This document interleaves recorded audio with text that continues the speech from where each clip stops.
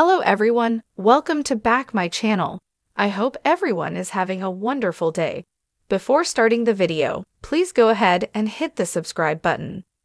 When the young and the restless Nick told Sharon that everybody gets a little grumpy and short-tempered on occasion, he was definitely right. But this being a soap opera, we suspect there's more to the story than Sharon having a bad day. Longtime viewers know that Sharon's reference to the medication she takes for her bipolar issues are a major part of who she has become in recent years. Before being properly diagnosed and medicated, Sharon's behavior took a very dark turn, which saw her burning down the Newman Ranch and marrying Victor twice. Truth be told, the Victor/Sharon relationship was wildly unpopular, and not just with the audience.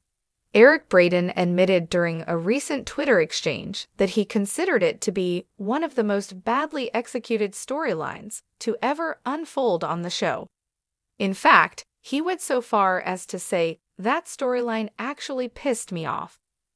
On the plus side, Sharon's behavior was recognized as a cry for help, which she received.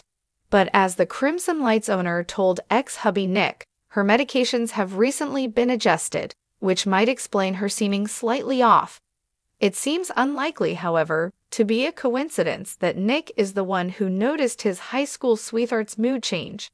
After all, we're quickly approaching a very special episode, slated to air on Friday, June 21st, which will mark Joshua Morrow's 30th anniversary on the show. In it, Nick will find himself reflecting on his often complicated past, including his romance with Sharon. All of which seems like a pretty strong indicator that a Nick/Sharon reunion is in the works. After all, her chief rival, Phyllis, seems otherwise occupied, thanks to her recently reawakened obsession with Danny.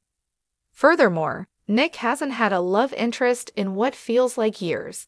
If it seems that way to us, imagine how poor Nick must feel. As for Sharon, her short-lived dalliance with Chance seemed to have potential, until he suddenly found himself being drawn into Summer's orbit. Aside from that, she's had no real story since the tragic death of her late husband, Ray Rosales.